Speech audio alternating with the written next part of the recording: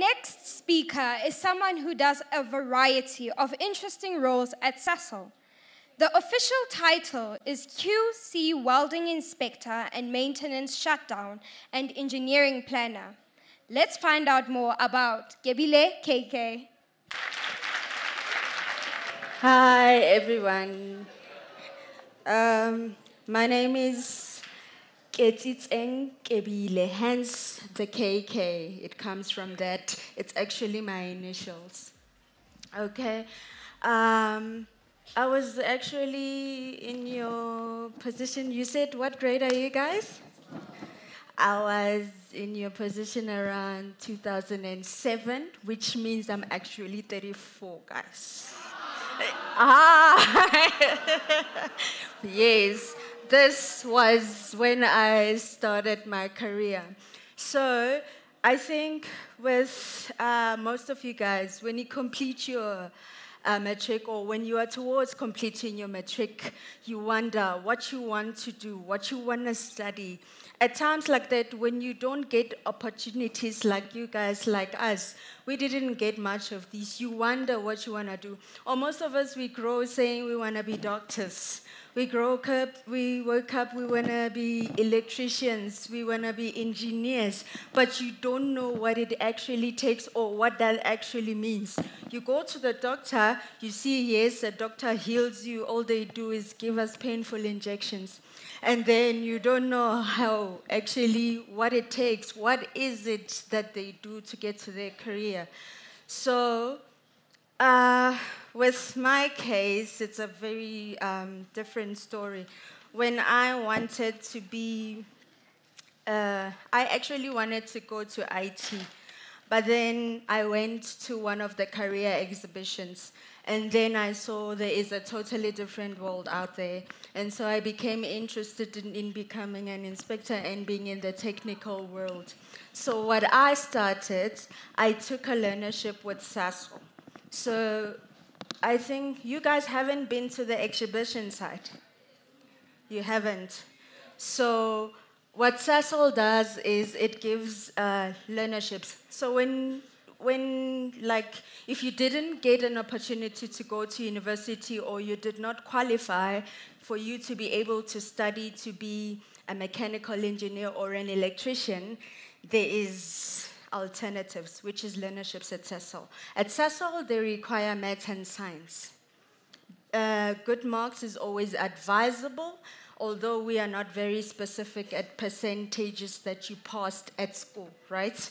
But why I say getting better marks is always best is because when you get to the company, the tests that we do there, or for everything that we study, we write tests.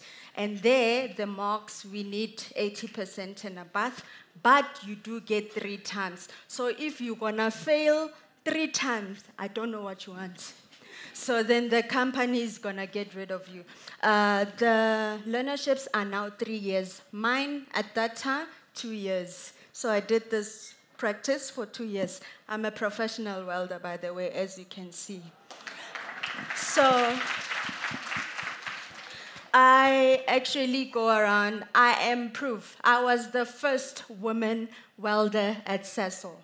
So I was part of a project that women can do this, right, girls? I'm a living product of it. So it doesn't mean just because you're a man or you're a woman, you can't do this. There is no such. I do not limit. As long as you are passionate about it and you are serious and you know what you want in life, then you can do it. And we can't all just go to the top. So I committed myself to start at the bottom. I can't be a welding engineer or be a welding inspector if I simply can't weld myself. If I'm gonna fail you, if I'm gonna test your report, I know exactly why I'm failing you and I can show you how to do it. So this is why I started at the bottom. So our learnerships take 3 years for now. And it's renewable every year, right? So if you don't perform, like I said, they give you 3 chances. So if you don't perform and you keep failing, they will cut your contract and you don't finish. So after I've qualified my learnership as a welder, I worked as a welder for Sasol for 5 years. In that time, I was the only woman in the workshop in Sasol Secunda, permanent, right? We were 8 ladies trained. I was the only one appointed. So in that 5 years, I was exposed to other departments. I was acting as the foreman and I'm working with, I could proudly say, your fathers. People like, your father's age, close to being people that are now grandfathers. Lapo, you are the youngest. When you try to lead them, they'll be like, what do you know? You just got to the industry. This is a man's environment. It is a male-dominated field. So if you are not strong and you're not focused, you could easily give up. So you guys must focus and know your goal, and then you will succeed and keep pushing. And even in the workshop, I was the only lady in the welding field. So that made it even more difficult. Remember, if you choose a career like this, you handle metals, as you can see. You handle heavy equipment and heavy jobs. And because you are qualified, they'll be like, they won't help you. They'll be like, you are qualified. You said you want to do this. You get the money for this, so you have to handle it. The nice thing about Sasol, okay, they do have equipment that will make your job much easier. You wouldn't, like, safety comes first at Sasol. So if it's not safe, you don't do it. If you feel I'm going to do this and it's going to hurt me, you don't do it. So safety comes first. In that process, then I studied. I didn't want to do this for the rest of my life, so I continued my studies at the South African Institute of Welding to study QC, Welding Inspection. So meaning, typical example, the chairs that you are guys sitting on, they're steel on the sides. That structure is welded. It's made out of steel. So we build stuff like that. So we manufacture stuff from scratch. Cars. If you see cars are welded, guys. So we have to be trained. It's different types of welding. We've got your stick, we've got your argon, we've got underwater welding, we've got plastic welding. So if you are trained at Sasol, at least you are a professional welder. I think you've guys seen these gentlemen that always stands on the road with big cylinders there, like they are mechanics or what. You've seen them, right? When you see maybe other people got problems with their car and they park there and they try to help them with those big cylinders, right? And maybe they weld it. And even Labobaba at Lokshin, or you find them welding without helmets, right? They just go on and they weld. So the only disadvantage about those weldings is they are not inspected, they are not checked. That's why you find maybe some gates, emakaya, they've got holes.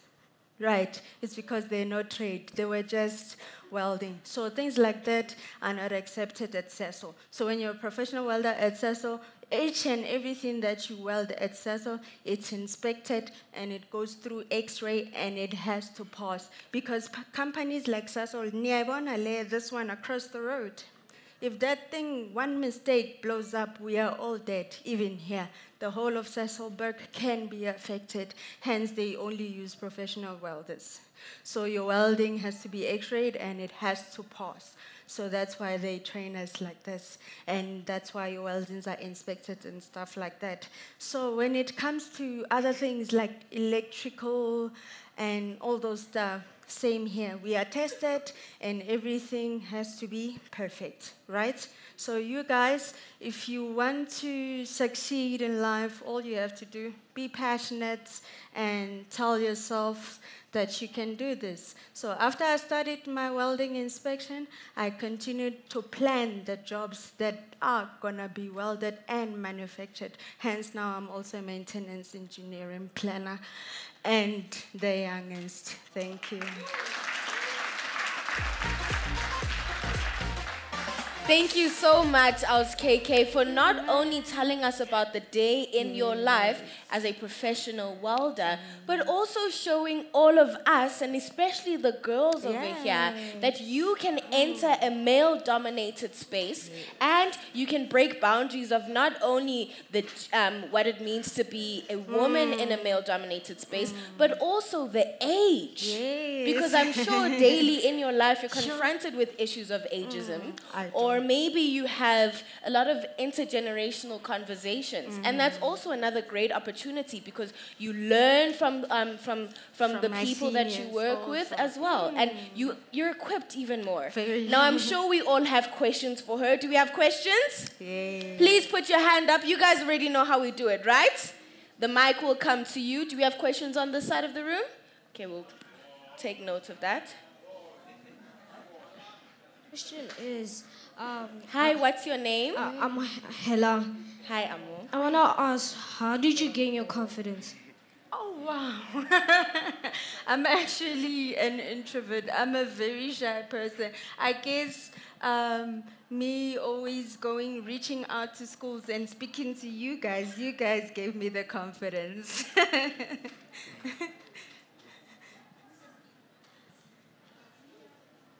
Again. Oh. No, I like you. You are learning. Can I ask, how did you feel holding a welding machine? Yeah. Yes, that's actually a very interesting and important question. Through my experience, since you see nowadays that we also have male designers, you'll find that Messi is here looking all this gorgeous. You'll find out that probably her outfit was made by a man. So is welding. So for me, as a woman, because we are women and because we are very careful than men, for me, that's how it worked out for me. It's like I was sewing.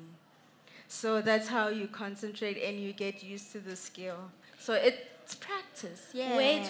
You are dealing with steel, with fire, with sparks.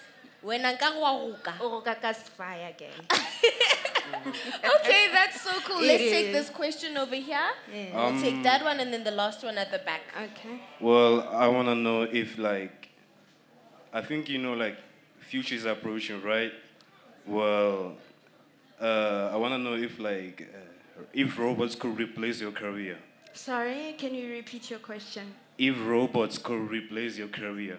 Well, my career? Yeah. Oh, okay. Well, everything is, I wouldn't say replaceable, but we improve, right?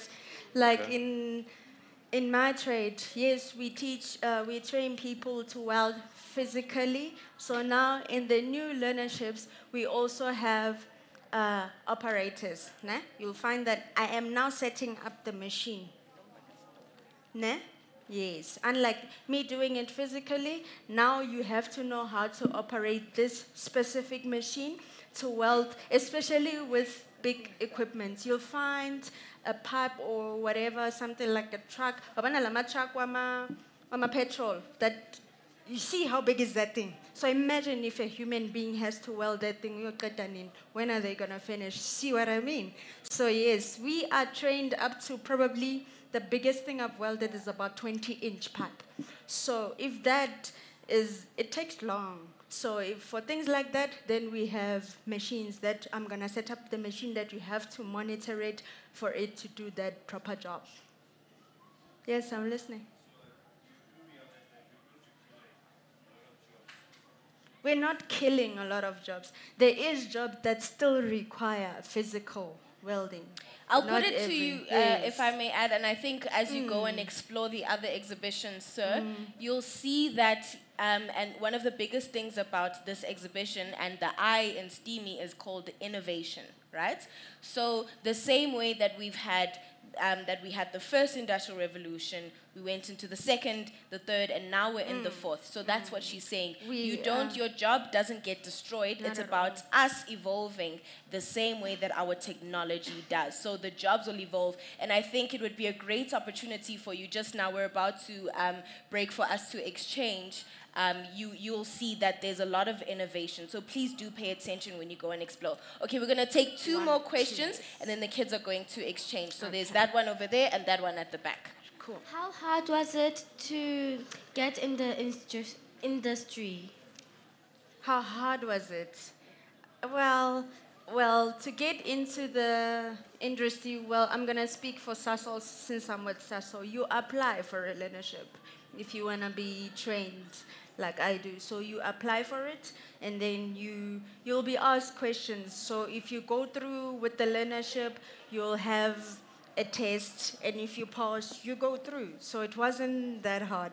So as long as you have your maths and science and you pass well. Okay. Yes. Last question. Please stand up, tell us your name, what school you go to, and then ask your question.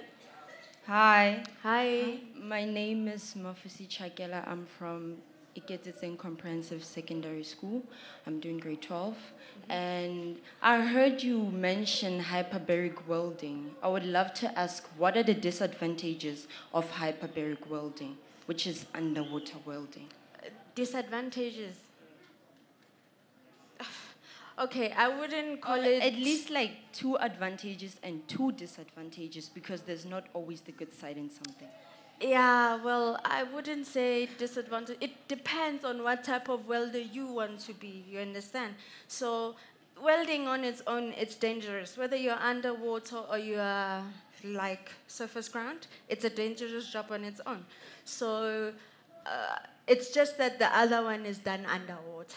So I would say, obviously, you have to, when you want to take the one underwater, you can't be a person who fears water, who can't swim, or who is scared of, you understand what I mean? So it's literally underwater. But obviously, everything that is done there, we do it safely. So you just have to be trained, and then